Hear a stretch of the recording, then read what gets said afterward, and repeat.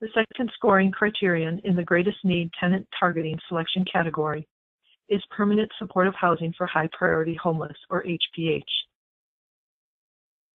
To be eligible for HPH points, a minimum of 5% of the total units, but no fewer than 4 units, must be set aside and rented to households prioritized for permanent supportive housing by the Coordinated Entry System.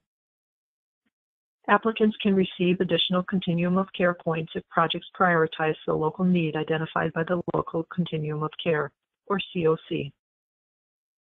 Note that applicants can see COC priorities listed for a project's county by reviewing the Continuum of Care priorities methodology. Minnesota Housing will validate all information with the submitted multifamily workbook. The HPH units must be marked as HPH units on the rent and income grid in the workbook, and the type of rental subsidy must be indicated.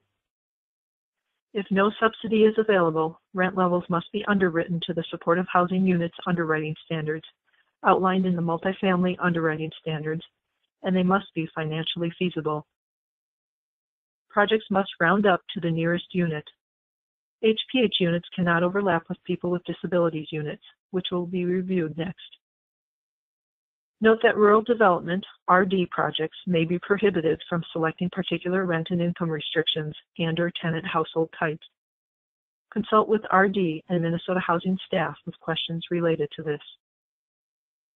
Also note that the self-scoring worksheet outlines several threshold requirements that must be met in order to be eligible for points.